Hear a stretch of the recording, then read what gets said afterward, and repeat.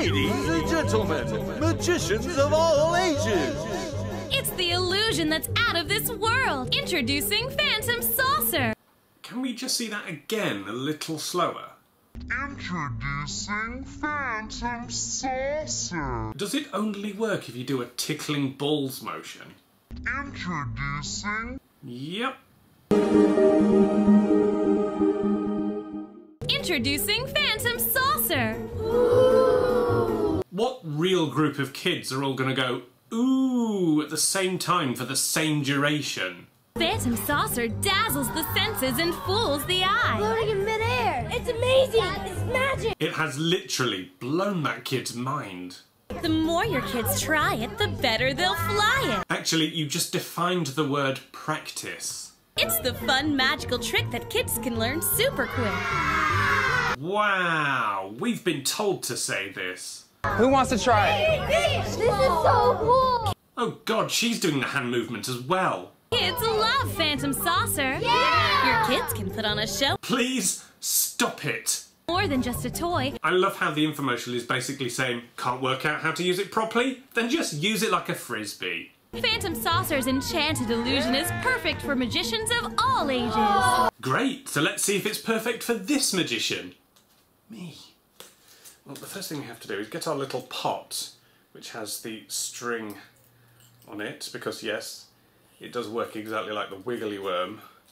And then it has string on there, which is incredibly fine. Can you even see that? Probably not, because even I struggle to see it when it's all unravelled.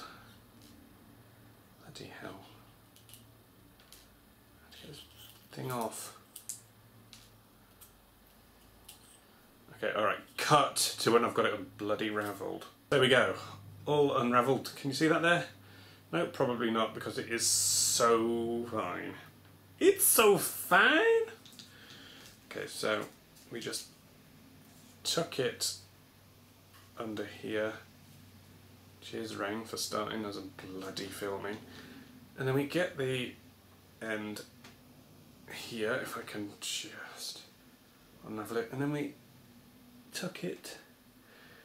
See, you guys probably can't see the string, which just maybe looks like I'm being a mental person right now, trying to attach things to my ears, which you can't see. So there we go, it's behind my ear, and we have it. Oh. Hey, here we go. It look like it's flying, probably not.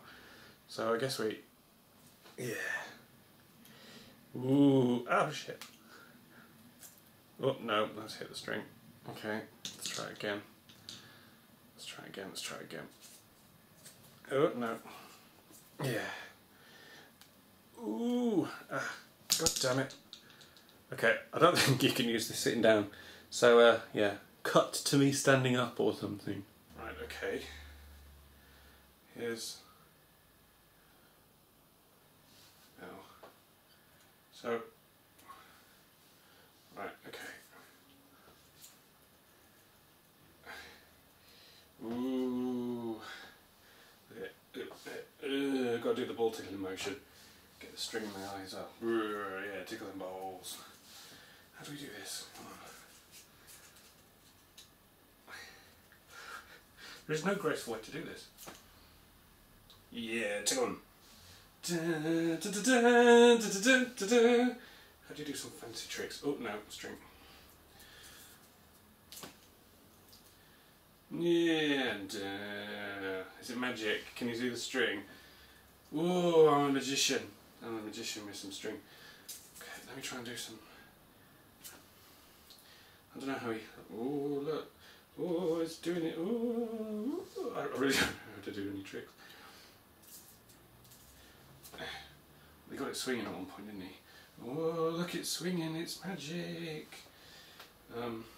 Oh, it's just under that hand now. This hand's doing the ball tickling motion as if the person was laying on their back. Okay. Oh, come on, let's try and do some sort of trick. What's cat's cradle? The cat's in the cradle and the catch the frisbee. Ooh. So does the guy actually have to... Look, hey kids, you want to see a magic frisbee? You want to catch this kid? You want to catch it? Oh, bollocks. Bollocks. Ow. Sorry about that, kids.